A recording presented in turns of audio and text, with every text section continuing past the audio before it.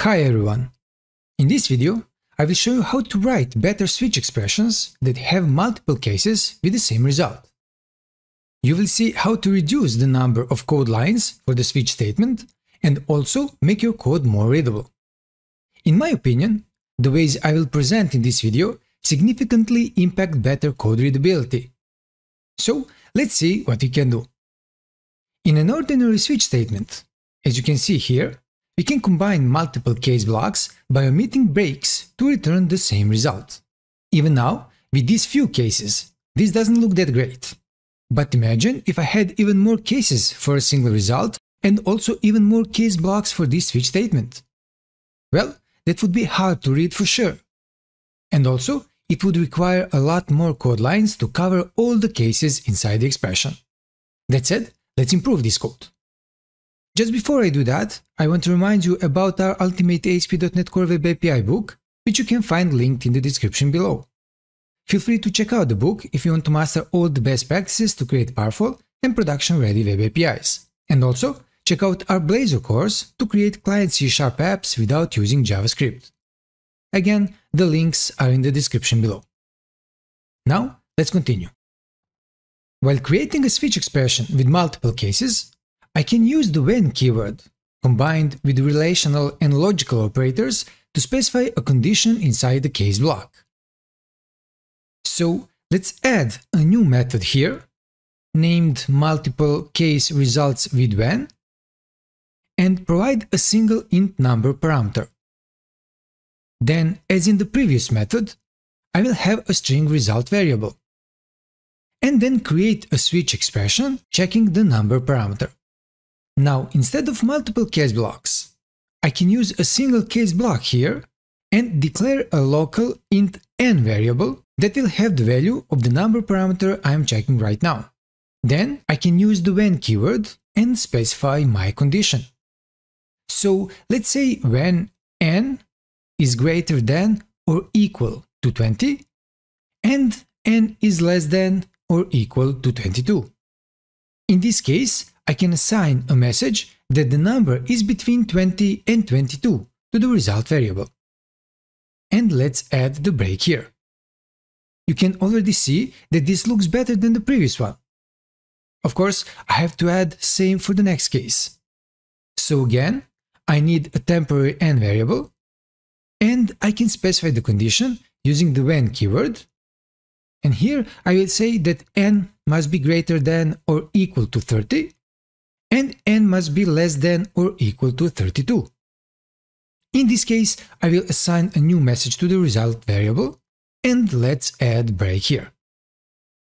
Finally, for the default case, I will just say that the result is not in the required range and use the break keyword. After the switch statement is done, I can simply print the result. So, now when you compare these two methods, you can already see that this one has fewer code lines for the same logic and is easier to read. Especially, this would be the case if I had even more cases for each condition. Now, let's see how we can improve this code as well. For that, I will use a great pattern matching C# feature and combine different patterns and extension methods to make the code even better. So, up until now, we have been working only with the int type. But I can make this solution even more reusable, and for that, I will create an extension method to help me with the process. So as you can see, I already have a class created. And inside, let's add a new extension method. It must be static, of course, and it will return a bool type. I will name the method in, and it will have one generic type parameter. Now, since this is an extension method, I need to extend this t type, and let's name it value. And also, this method accepts a single parameter, and for that I will use the params keyword, and this parameter will be of the t array type named values. For the method's body, I will simply say values.contains value. So basically, if I find the value inside the values array, I will return true. Otherwise, this method will return false. Now let's get back to the program class and create another method here. I will name the method multiple case with extension, and this method will accept a single int number parameter. Inside the body of the method, I will create a new result variable, and then I will use the switch expression syntax where number is the variable whose value we are switching on. Since I'm using pattern matching here, I don't need the case keyword for different cases. What I need here is to create a new x private variable and then use the when keyword.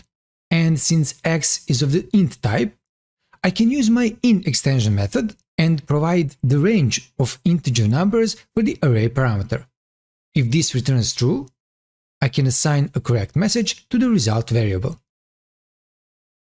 Now I can do the same for the second case, and I can call my extension in method and provide the required numbers as an array parameter.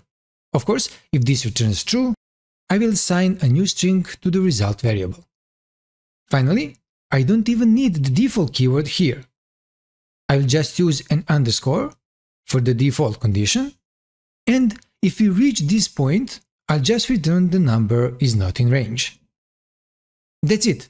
After the switch expression, I can simply print the result variable. So, as you can see, this is definitely more readable, and pattern matching allows us to create better switch statements with fewer lines of code. Now, this code looks great and quite readable, and we can reuse the extension method for different types like strings, decimals, doubles. We don't have to work only with integers. But from C#9, we don't even have to create an extension method to have a similar logic. We can combine pattern matching with logical and relational patterns. Well, let's see how we can do that with a logical pattern first. So I need a new method, and let's name it multiple case logical pattern, and it will also accept a single int number. Now, as in the previous example, I will use a pattern matching expression to check the value of the number variable and return the result to the result variable. Here, I can use the OR keyword to specify if the value of the number parameter matches any of these given numbers. I want to return an appropriate message. So let's do the same for the second condition. Just of course, I will use different numbers and assign a different message to the result variable. Of course, for the default condition, I will use not in range message as a result. Finally, I can print the result. Now, if I compare these two methods, I can say that this last one reads even better, but I believe it is a personal preference on what someone considers more readable and easier to understand. For me, since a logical pattern can work with different types as well, which means I can use strings here for example, this is always a way to go for me. With this done, I can't finish the video without covering the relational pattern as well. So let's simply paste the code here, as it is almost the same as the previous one. Here you can see that instead of using the logical pattern with the OR keyword, I'm using a relational pattern with relational operators. It also looks great and easy to read. That said, I would really like to hear what you find as the best option from given ones. Or if you use any other technique for writing your switch statements. You can always share your thoughts in the comment section below. Now, all I have to do is to call each of these methods and run the app. As you can see, I have the correct results for each method. So, at this point, I can finish the video. Thank you for watching, and I see you again in the next one. Until then, all the best.